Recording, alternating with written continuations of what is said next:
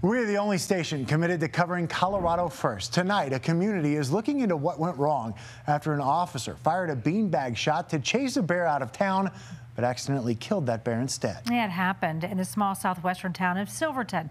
Your reporter, Alan Janae, has been digging into this story for you and has new details right now.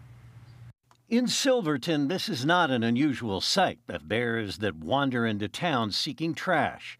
Sherry Knopfsinger recorded the video. Oh, yeah, they've been around, I don't know, maybe a little over a week, maybe longer. Others have been recording a mother and cubs in town, too. It's tragic. And I think from everyone I've talked to in town, everyone's really, really upset about it.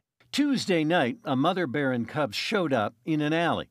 This video was shared by a woman who says she saw people harassing the bears, even one person poking at one of the cubs who had climbed up away from people. That's the shed and the power pole. That's the shed the mother was on and the power pole the cubs are on.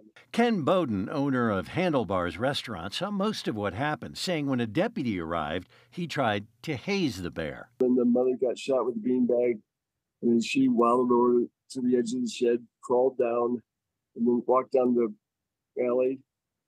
And that's the last I saw of her. The beanbag pierced the bear's abdomen, says Colorado Parks and Wildlife, wandered off and died, which rarely happens, but the beanbags can injure. CPW trapped the two cubs later that night and released them into the wild, saying they were healthy and strong enough to be out on their own.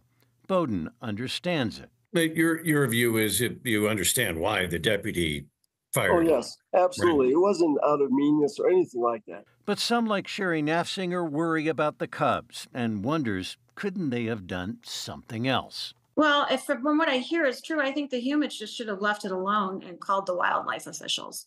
The town is now engaged in a lot of conversation about what drew the bears, how they may have been harassed, and the outcome of the hazing. Alan Janae covering Colorado First.